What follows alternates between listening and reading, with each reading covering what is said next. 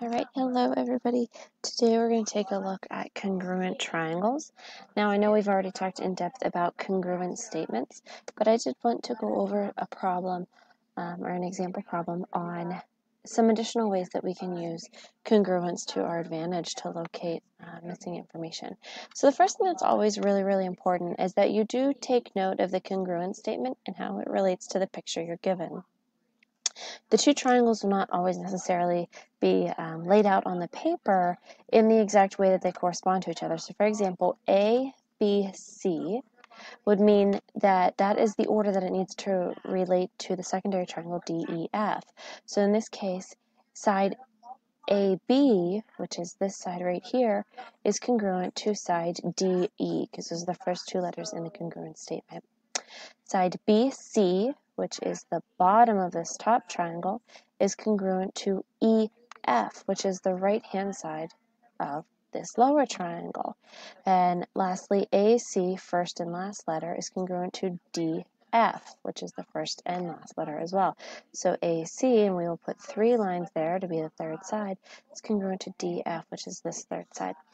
So keep in mind, it looks like the bottom triangle, DEF, is rotated a little bit in comparison to triangle ABC. So just keep that in mind as you're looking at these items. So the first question is to find AB. So that means what is the length from A to B?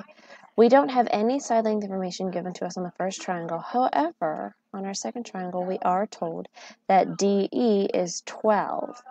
Well, if we look in our congruent statement, segment DE is congruent to segment AB. What that means is that whatever length DE is, it is equal to AB. In this case, we know that DE is equal to 12, which that means AB is also equal to 12. So you can always fill that in your picture.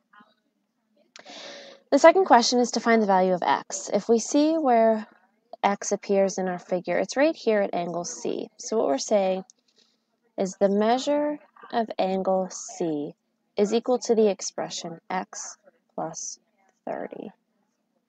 Now, if we look at our congruent statement, C is the third letter, which means representing the third angle, but that means it would correspond to the third letter of the second triangle congruence, part of the congruent statement. So angle C and angle F are congruent. That would mean that angle C matches angle F. They're the exact same size.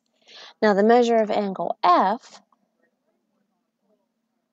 is equal to 48 degrees. Now, because we've already said that C and F are equal, we know that their angle measures are equal. So we can say the measure of angle C is equal to the measure of angle F. Now, using substitution, we know that the measure of angle C is x plus 30. And we know that the measure of angle F is 48 degrees. So to solve for x, all we would have to do is an algebra problem here and subtract 30 from both sides.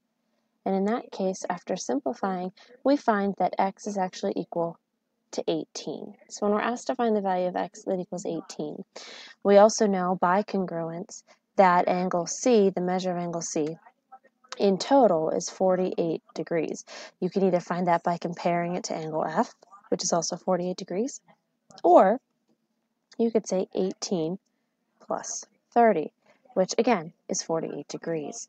Please let me know if you need any more help.